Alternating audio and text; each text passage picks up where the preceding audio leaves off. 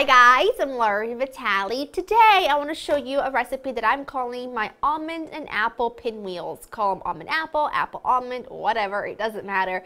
This recipe came out of leftovers in the fridge. Now I'm the kind of person that at the end of the week, before I go food shopping, I like to take whatever's left over in my fridge and pantry, like if I have any opening of like chocolate chips and things like that. I just like to make stuff with it so I can start my week fresh.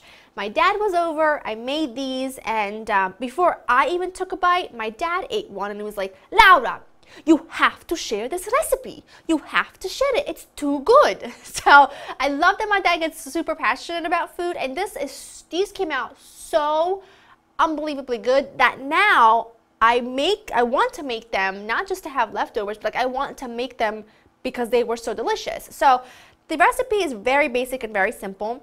The filling is the same as my almond filling for my almond croissant. So it's just ground almonds, unsalted butter that's been softened at room temperature. I have one small diced apple that's been peeled, an egg, some sugar, a little flour and salt, a lemon, and some vanilla extract. You're also going to need some pie crust, which I'll come to in just a minute. I'm not going to add any almond extract to this because I don't want it to be so almondy. I don't want it to be so strong in almond flavor. I just kind of want it to be subtle and sweet and have a little almond, a little lemon, some vanilla, some fresh apple. They're just wonderful. I've got the oven preheated to 375. I am ready to rock and roll. In a bowl, I am going to add my butter. Everything's better with butter. And then I'm going to add my sugar. And all I'm going to do is I'm going to use an electric whisk to mix these together until they're really well combined. Okay. I'm going to add my egg, a little bit of vanilla extract, not too much because I'm not making a huge batch. I'm only going to make, well, it makes about 24. It's pretty good. They're little though, like this big. So for me, it's like 3 per person or half a batch. And then just a little lemon zest. Not so much that these have like a really distinctive lemon flavor, but just enough to really sort of make the almond not so strong. But in this case, since I'm not using an artificial flavor like an almond extract, it doesn't really matter. I just love that lovely sort of fresh note from the lemon against the sweet with almond and everything. It's just perfect. So now what you need to do is whisk this for a couple of minutes. I want this to be really well incorporated and thick, so I'm going to do that and then I'll show you what it looks like when it's there. Fabulous. You see, it's almost like a mousse-like consistency. That is what you want. All right, ground almonds, and then just a little bit of flour and some salt, because salt is a flavor enhancer. I get a lot of questions about why do you add salt to your desserts. It's just the same reason why I add salt to savory dishes. Salt is a flavor enhancer. It makes everything you add salt to come alive. Take a test that's really easy is you take a tomato. You eat a raw tomato as is, it tastes okay. Put a small sprinkle of salt on the tomato and it's juicy and sweet and vibrant and amazing because salt brings out the flavor.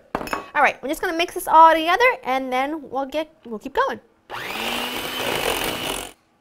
All right, so what I have here is some pie crust. Now, if you have homemade pie crust on hand, more power to you, boo. But I'm also the kind of person that when I see a good deal, I take it. So sometimes when you find pastry crust, just plain pie crust at the grocery store on a good deal, I like to grab a few boxes and put them in my freezer so that I always have pie crust on hand because they thaw really, really easily. Now you need 1 pie crust for this. You can also double the recipe, of course. This is about a 10-inch round circle.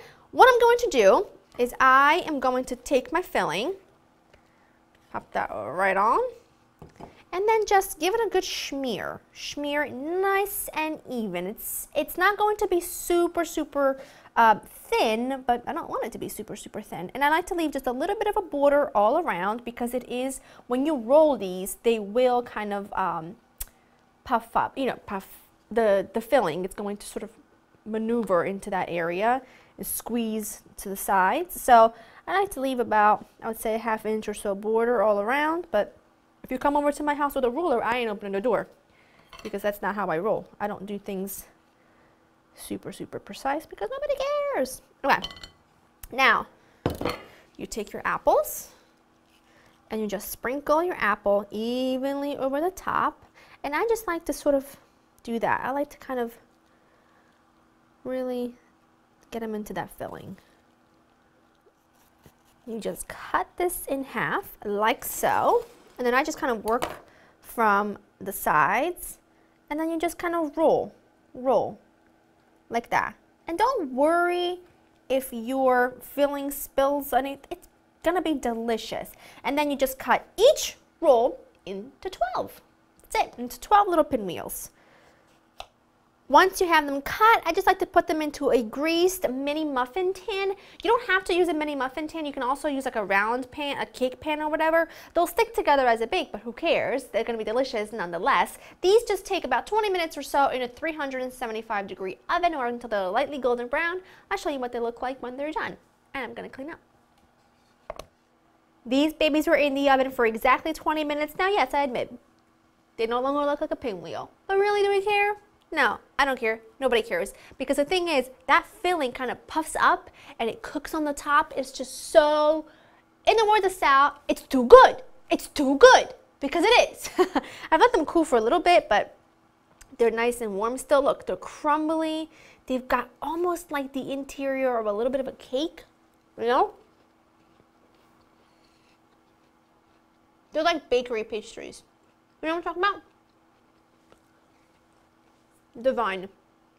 I promise you, they are so easy, but they are like bakery worthy. Sweet, slightly tangy from the apple, crunchy from the pie crust. Nothing about these isn't amazing. Listen to Sal. You have to make these. You absolutely have to. Go to laurainthekitchen.com. Get the recipe, make them this weekend, during the week, whenever. They're an all-purpose, like they're always gonna be amazing. They come out wonderful every single time. Have fun, make them, love them, eat them, enjoy. I'll see you next time.